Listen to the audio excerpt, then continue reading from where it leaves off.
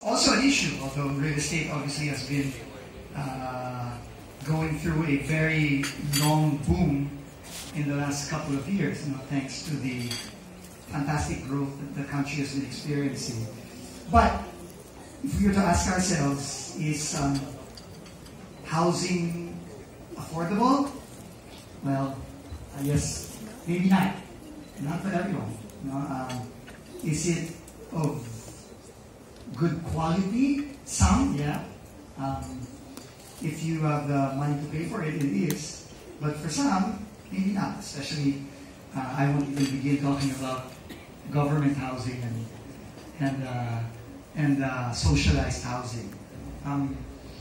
So, your role in the macro picture of the economy is actually quite important. I know all of you here, or a lot of you are bloggers, a lot of you are, real estate brokers, most likely, some maybe representatives of some private developers.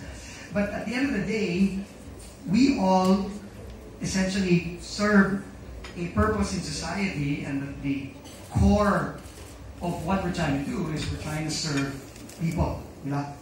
Tao ang ating market, in one way or another. So, and this is what I wanted to talk to you about today. What we're trying to do in Clark under the President Duterte's Build program. At the core of what we're trying to do in Build is really people. It's you, me, everybody. Now, it's not just rich people. It's not just people who live in the cities, but it's everybody.